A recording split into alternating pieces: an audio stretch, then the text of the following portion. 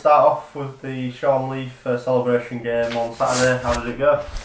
Oh yeah, it was okay. You know, the same old faces were there, and you know it was all right. We, to be fair to the ones who went to London and who informed us they were going to watch a test in London, you know, we thank them.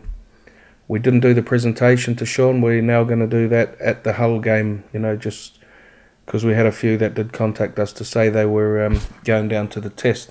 But, you know, on behalf of Sean, we want to thank everyone who turned up. You know, the conditions weren't too nice. It was a bad day, but, you know, in the end it turned out all right, especially with the result.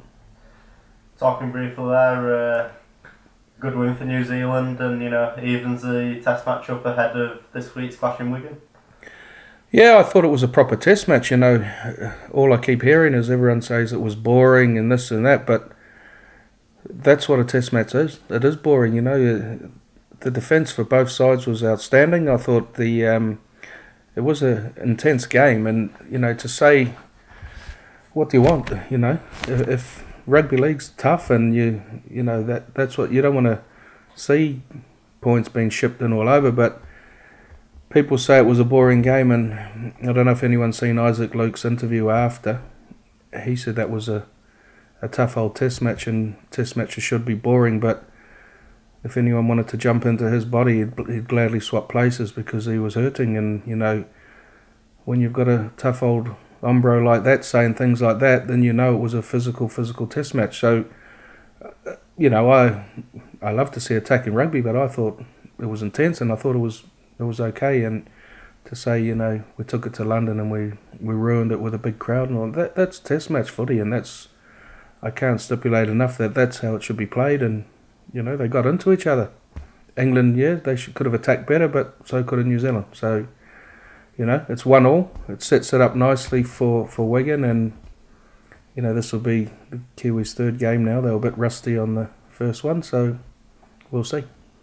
So you've touched upon Sean Leaf getting the presentation at the Hull FC game. You know, how good is it to have them down here for a third season in a row?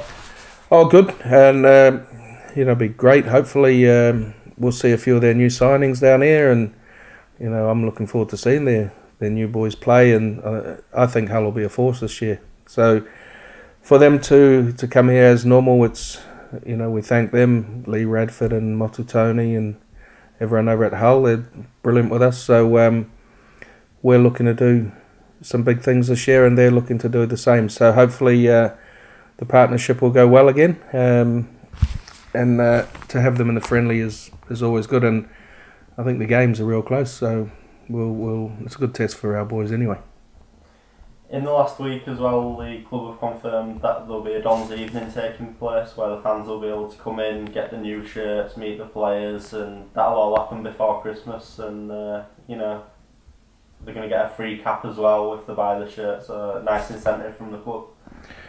Yeah, we try our best to give them something back, and the night last year went well. You know, when Mitch Clark arrived and the boys trained here, and went down well with the fans. So we do it every year.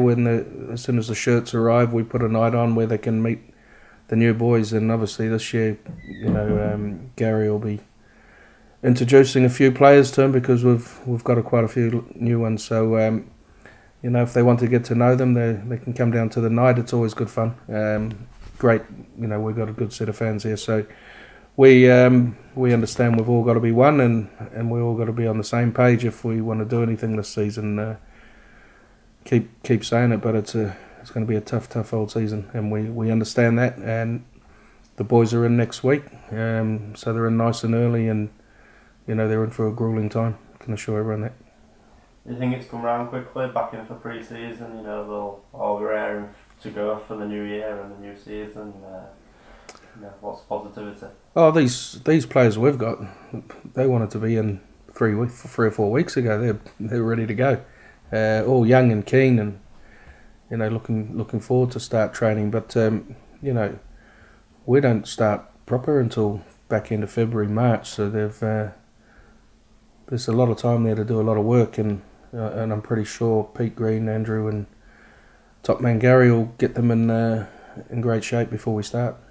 And just finally, to finish off, the the Doncaster Rugby League Academy's been going well, and I believe you've been down to watch them. Yeah, I did. I went down on Wednesday to Tolbar. That's where they play on a Wednesday. They played a team from Batley, and they played them the week before and lost 70-0. I went down just to have a look at how they're getting on, and geez, I was really impressed. Well done to them. They've done the club proud. They wore the shirt with pride, and I'll tell you what, they give everything. And they won't be far off doing some good things if they all stick together and continue in that vein of form. I think the score was only 40-something, 28, which was amazing to say that they'd got beat 70-0 against the same team a week ago. So, Adam Payne and Timmy and them, they need a bit of respect there. They turned those boys around. I think they had them in 3 times this week. And to be fair, some of these players have never played rugby, and I was real impressed with them. I'm really, really impressed, and just want to congratulate them and tell them to, keep working hard, and if they turn up with the right attitude, which they surely did on Wednesday afternoon, they're not far off winning a couple of games, and then, in 1 or 2 years they could be winning things. My prediction is they've got a very, very bright future, because first time I've seen them, and I was really, really impressed, and just credit to them, well done to them all. Good luck, keep going hard, and keep listening to your coaches and doing your schoolwork, and enjoy your rugby.